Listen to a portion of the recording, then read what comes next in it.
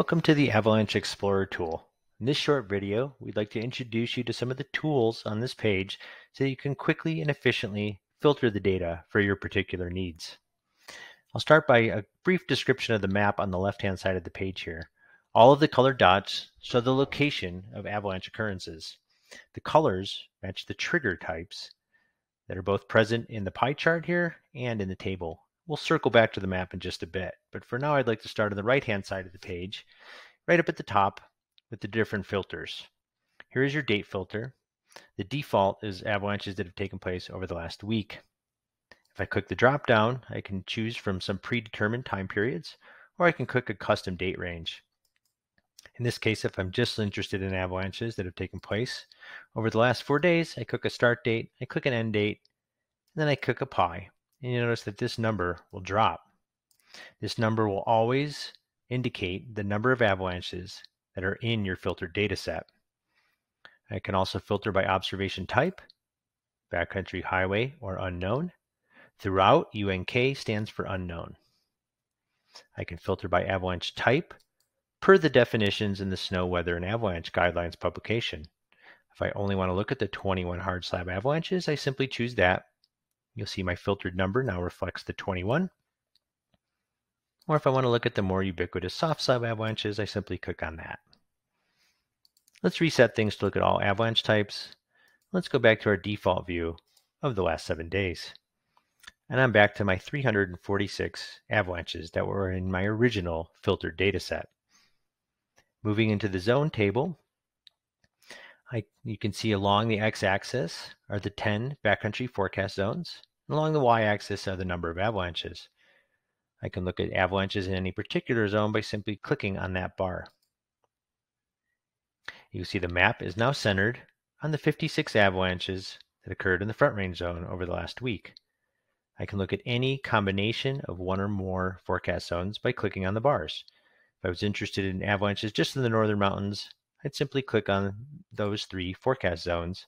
The map will center over there, and I've got 137 avalanches that have taken place in the northern mountains over the last week. I can always reset by going up to the top right and clicking on the reset button. The avalanche rows has several filtering functions, and we'll start by introducing the elevation filter. Below, near, and above stand for the 3 elevation bands of below tree line, near tree line, and above tree line. If I click on below, I will just get avalanches that have taken place in the outer ring or the below tree line elevation band. Similarly for near tree line and above tree line. If I click on the vertical bar between below and near tree line, I will get avalanches in the lower 2 elevation bands. And if I click on the vertical line between near and above tree line, I will get avalanches that have taken place in the upper 2 elevation bands. I can also filter by cardinal direction. If I click on north, I will just get avalanches that have taken place on northerly aspects. Similar for east, south, and westerly aspects. And again, I can reset by clicking the reset button in the upper right. I can filter avalanches by any aspect and elevation combination that I'm interested in. For example, if I was only interested in avalanches that have taken place on northeast facing slopes near tree line, I simply click on that particular pie wedge. You can see here now my filtered data set is dropped to 20, and that matches the number that's contained in that particular pie wedge. If I'm only interested in avalanches on north and northeast facing slopes at all elevations, I just select the pie wedges of interest, and then I will get the filtered data set I need. I can filter by avalanche trigger type. Here in the pie chart, if there is room, you will see a textual label. Here are explosives, natural, and human. If I hover over the colored space, I will get additional help. So here you can see I have 105 explosive triggered avalanches. The purple wedge here does not have a textual label because there's no room, but I can always get that information by just hovering over the purple. In this case, 11 unknown avalanches. Keep in mind, if I hover over the text itself, I will not get the additional pop-up help. I need to be hovering over the color in the pie wedge itself. The same thing applies when you're filtering avalanches by size. You have 2 choices for looking at size.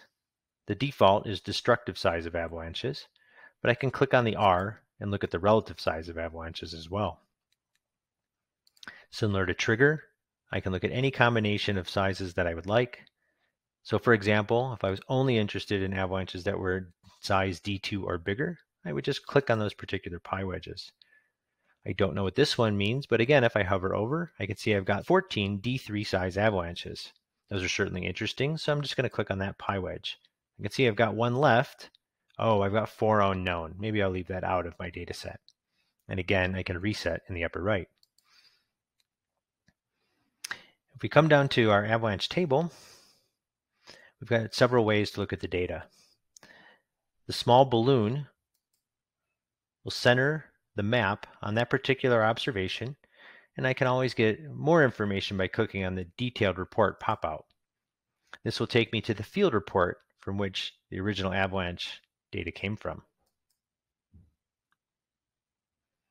I can also go directly to the field report by just clicking on the pop-out window next to the little balloon.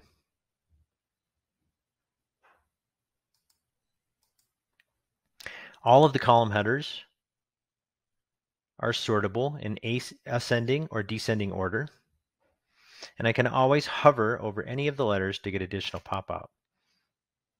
So in this case, I can see that my avalanche type is soft slab for SS and hard slab for HS. If I forgot my trigger codes, I can always scroll over and be like, AS, that means it was skier triggered. I can do the same thing for elevation, aspect, R size, and D size. If I scroll down to the time series, I can scroll down through the colored boxes, and this will highlight avalanches of a particular size along the time series. In this case, I'm highlighting size D2.5 avalanches. I can click on any particular day that I want. Looks here like here, December 24th had quite a number of avalanches, so I'll click on that date. You can see I had 111 avalanches that took place on December 24th. I can pick any number of days that I would like, or just look at everything that's happened in the last week. As we mentioned before, you can scroll in and out of the map, and you can see that we have got a lot of colored dots that match the colors in the trigger code. However, you can see there's a number of yellow dots with numbers in them. Those yellow dots indicate that we have multiple avalanches in close proximity. As an example, here I've got a yellow dot with 8. That means I've got 8 avalanche observations in close proximity in this location. If I click on that dot, the avalanches will spoke out from the number, and you can see I've got my 8 avalanches. 1, 2, 3, 4, 5. 6 of them were green or naturally triggered. 1 was human triggered, and the purple is unknown. Some other ways I can filter the data on the map is by using the lasso tool. If I click on this, I can draw any kind of circle that I want, and it will filter the data. In this case, I've got 138 avalanches that have taken place in this cluster over the last week. I can always reset the lasso by clicking on the X, and this will take me back to my original data set of 346 avalanches. I can find my location by clicking on the Find My Location button right here, and that will take me to where I'm at here in Carbondale. I can always turn that off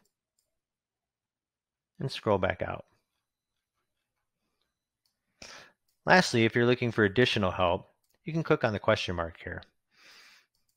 This will open up our web page, which provides a textual description and some graphics in addition to the help that's provided in this video.